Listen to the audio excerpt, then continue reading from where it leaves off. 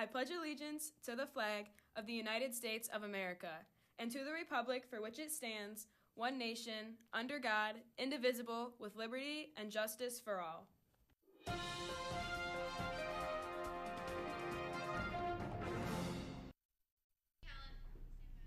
Good morning, Western. As you all know, I'm Steph here with your morning news. We hope you had an amazing weekend. We have some exciting news for you today. Tomorrow we will be having a half day, so school will end at 10:45 a.m. There will be a DECA meeting on Thursday, September 29th from 2:15 to 2:45 in room D100. Homecoming court elections will be coming soon, and voting will be during lunch. Don't forget to vote. Vote for me. Remember that you can still join clubs like book club. We will have meetings every Wednesday after school. We also have Black Experience, with meetings every Thursday after school. Eco Club is also going to have meetings every Thursday after school. The Art and Animation Club will have meetings every Thursday after school as well, between 2:15 and 3:30 p.m. Contact Matt Weber through the number or email down below if interested in theater tech.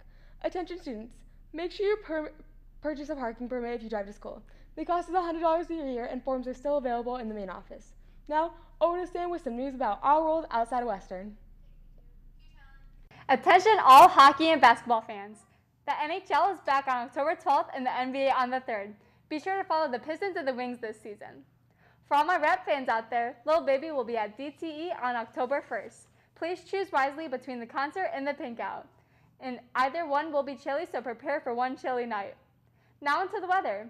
This week has been the most rain Michigan has gotten since 2015. Talk about one soggy week we've all had. Not only has this been affecting our hair and our fits, but flooding has become quite a big issue as well. If you drive to school, please be careful on the roads. Summer has officially ended and fall is in full swing. This means it's cider mill season. Be sure to check out the mills near you, such as Franklin Cider Mill that I've been working at for the past 4 years.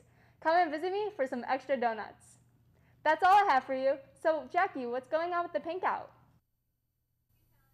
Thanks for asking, Sam. The Pink Out game is coming up on Friday, October 1st. Due to preparations for the Pink Out event that evening, all students and staff will be required to park in the north lot. The student lot will be closed beginning Thursday evening after all athletic events conclude.